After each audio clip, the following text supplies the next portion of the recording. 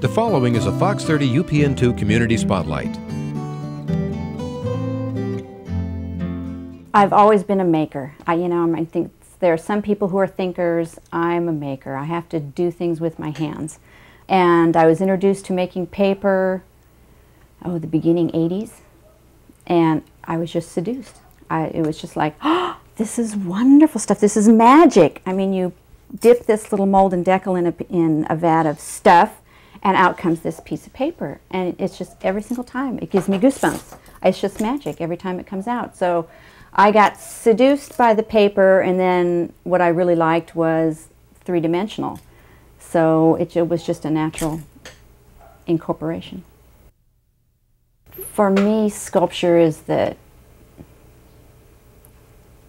helps me be the most articulate. I mean, I can't express in words like some people can, or in a painted image. So things come out for me three-dimensional and in a sculpture. I'm a very visual person. That is the way I interpret things. So yeah, visual is very important to me. That would be the best way for me to communicate, would be through making something that expresses. I am really a proponent that the art speaks for itself. So it's a matter of interpretation. It's always interesting to see how people react to your work, and it would be wonderful. I'm sure every artist would love to be a fly on the wall.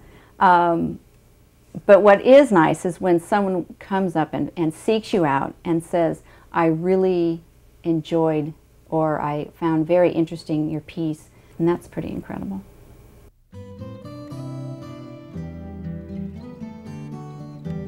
Paradise Pit Printing and Sierra Nevada Brewery proudly support arts in the community and the creative spirit.